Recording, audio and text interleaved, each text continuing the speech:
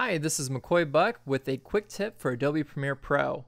So I just made this real quick intro that it's a video, but then it uses the effect to slide out. And I want to make a transparent background. So how do you do that?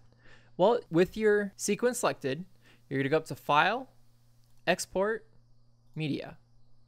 And then right here, it's going to give you your options. But I want to go to PNG, and then I want to select PNG Sequence with Alpha.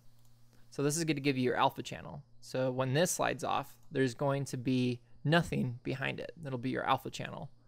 And then just to make sure, okay, so alpha is included. Perfect.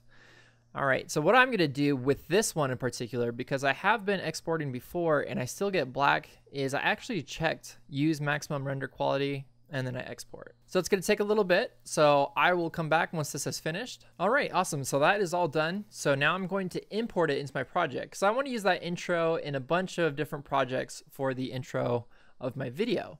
So what I'm going to do is I'm going to right click, import, and then I have it right here in my file folder. You can actually have your PNG sequence wherever. Just make sure to put it in a folder because there's going to be a lot of sequences depending on how long your video is. So in this case, I got quite a few. I'm just going to click on the first one, click image sequence. That way I'm not importing all of those images separately. And I'm simply just going to drag that into my file. All right, let's go ahead and hit play. Hi, this is McCoy Buck with WatchMeWork.com. And in this lecture, all right, awesome. So everything is all set. I have my video here with the animation of it transitioning out with the alpha channel there in the back so that I can see the layer that is underneath it. And that is it for today's quick tip. I hope you enjoyed this, and I'll see you later.